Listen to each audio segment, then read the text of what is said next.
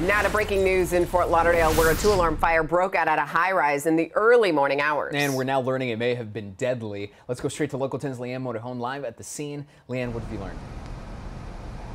And fire officials do confirm that someone has lost their life as a result of this fire. If I step out of the way, you can see that things are calm. There's no active firefight. That happened late last night, but we do see a crime scene investigations van from the city of Fort Lauderdale Police Department here.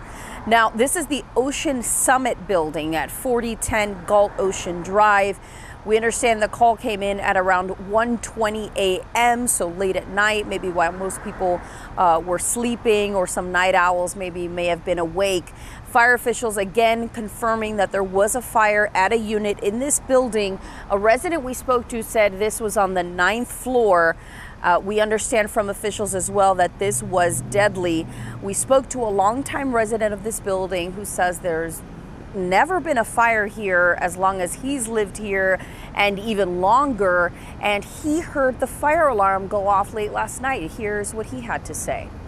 Around 1:30 in the morning roughly, my wife heard a small beeping sound, and it was very strange because it wasn't real loud. And she woke up and went to go investigate, and goes out in the hall, and it was blinking lights in the hall, and she called downstairs, and they said there was a fire on the 9th floor.